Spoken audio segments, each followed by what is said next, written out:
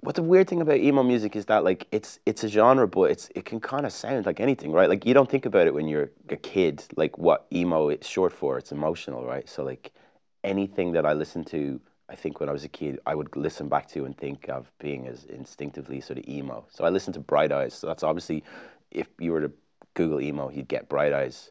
In the modern context, you'd get like Phoebe Bridgers. But I listened to Deftones, and like Changing the House of Flies to me is an emo record, even though they're a metal band. So it's like it's such a fluid. That's what I love about it. It's just massively fluid, and probably in hindsight the biggest like inspiration for me across all genres, because you go to someone like Kurt Cobain. We were talking about Pixies earlier. When you go into the '80s, there was loads of emo records. They just weren't defined as it because it was like bracketed different. What are the top five or top three emo albums everyone should own? Oh my God, it's an impossible question to answer. You do need a Bright Eyes album probably. Like I'm wide awake. It's morning, probably. Like you probably need an American football record. Um, I love Sunny Day Real Estate. You know, like you could dip into that. I don't know if there's a particular album that I would like recommend, like because it's subjective. You know, and then I think of people like Sufjan Stevens as being emo and being probably one of my most important influences across the board. So like any record by him, even like Carrie and Lowell, which is a pretty modern record, that's such an emo record, you know? Like it's hard to identify. There's such different ways in, and because it covers so many different like little micro genres within it. Like if you listen to like modern baseball or something like that, you're not good. Or you listen to like Mineral, like a band from the '90s that are so obscure but like incredible, and or you go to like there's the more overt stuff like Saves the Day and like that type of emo, or like what is it? I mean, we haven't even talked about like Dashboard Confession. Like it's that my point is this is a long answer, but I can't. As I get into it, I'm building up steam where I'm like My Chemical Romance. You got to talk about the Black Parade as being like the most ambitious emo record ever created, and it's worth a listen just for that. But you know, like yeah, I'll go on forever. I go on forever about this.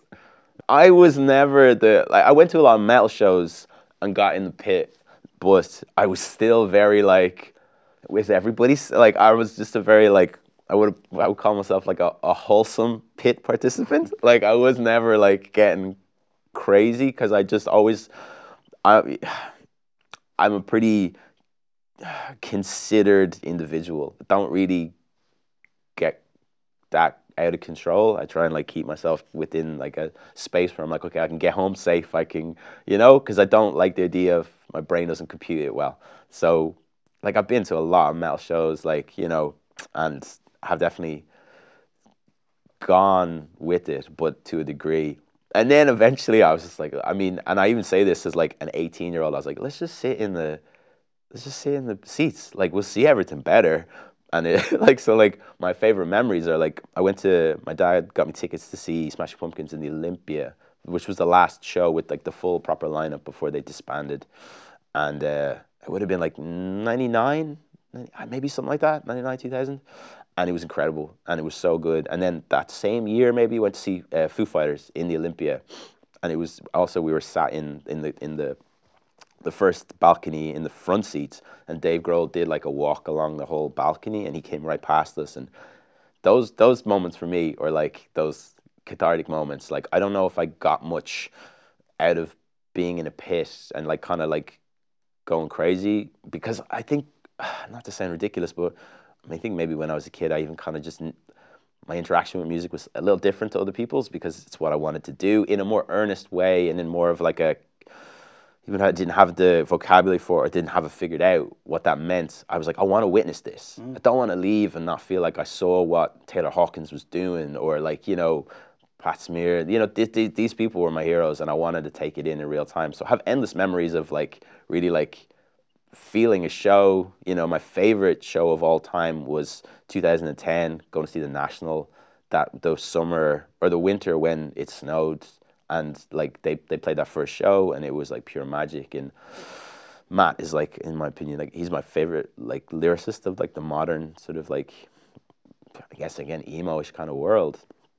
So like those moments, but I was in a box. Like I'm not pretending that I was like, I do like to just like be able to like really see the whole landscape or something like that as it's unfolding. It's just that's always been my vibe. I actually wrote about Freak on a Leash in my English paper. It was like the question was like, is our music videos an art form? I was like, yes, they are. So I wrote about that, and I wrote about like a Weezer video and the Buddy Holly one and a couple more.